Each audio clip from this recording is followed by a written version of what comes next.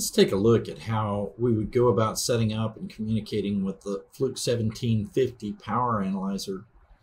Once the unit has been powered, has been plugged in, it may take just a minute before you can see any indications of the unit initializing into a status that we would be able to communicate with it. As a quick analogy, there's probably a few of us that don't respond real well to someone wanting to have a conversation with us before we're allowed to even have that first cup of coffee in the morning. We need a few minutes to wake up. So when the unit first gets plugged in, we see signs of life as the LED in the lower left-hand corner of the unit turns green.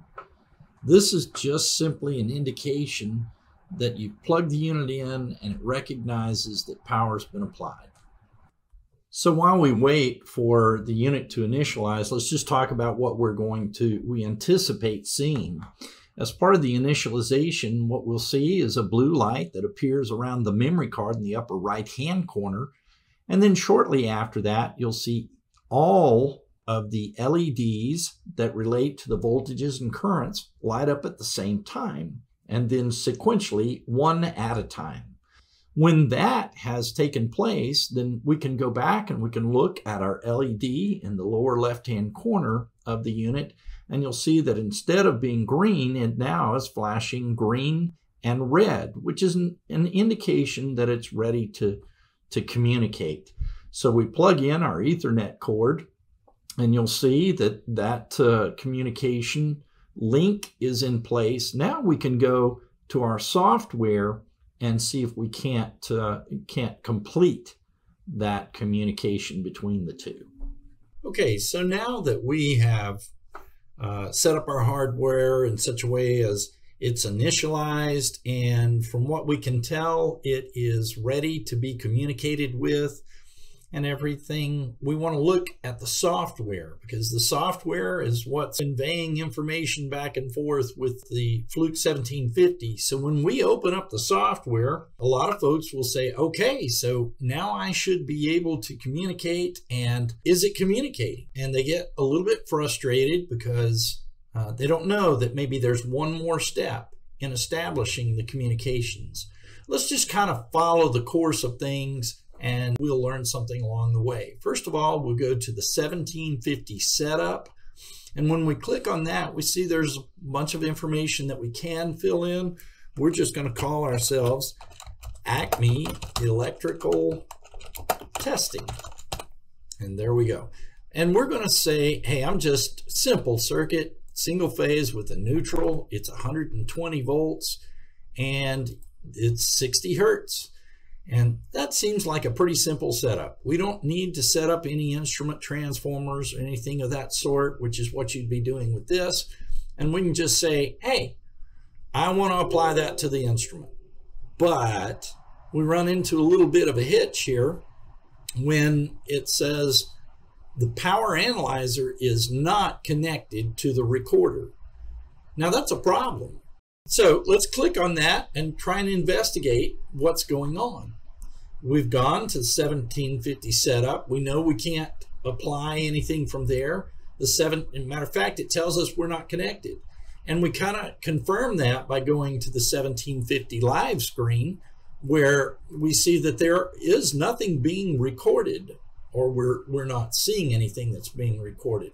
And again, these top four icons here are grayed out. Well, that's because we're not connected to the instrument. What we need to do at this point is go up and take a look at this field right here in the upper left-hand corner, just above the view recorded icon.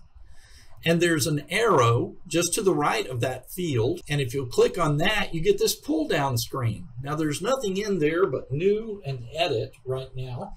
But if we have connected our instrument through the Ethernet to the computer, we may have to wait for just a little bit for that to register. We still don't see it. But if you'll keep checking, then you will eventually see that it populates in there. This is the 1750-40 is an asset number given to it. And if we'll go back to the setup, let's go ahead and refill in that information. Acme electrical testing. And it's a single phase with a neutral. It's 120 and it's 60 hertz. Now let's go back and see if it's recognized that unit being out there and ready to talk to us yet. We click on that arrow just to the right of field and look, there it is. And when we click on that, we have now established communications. How do we know that? Well, because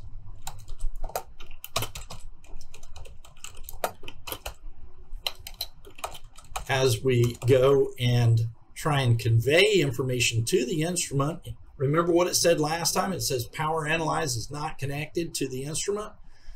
We now say it, and what it tells us is the settings have been saved.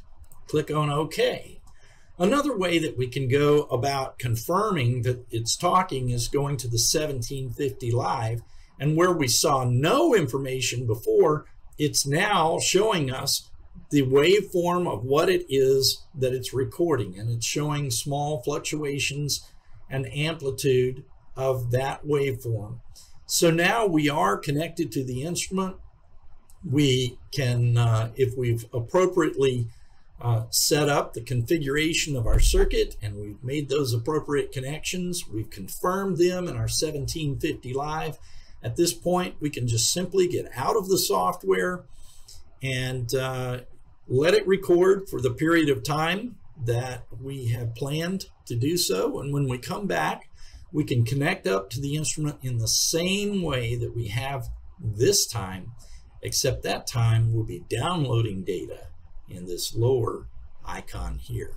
But for now, the whole point was to address that there's normally one more step in connecting up to and establishing communications between the computer and the 1750, and hopefully we've covered that in a way that'll keep people from getting frustrated in their efforts to communicate and be able to go on about their work and doing what it is that they need to do.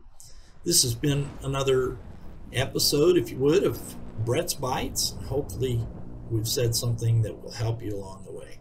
Thank you.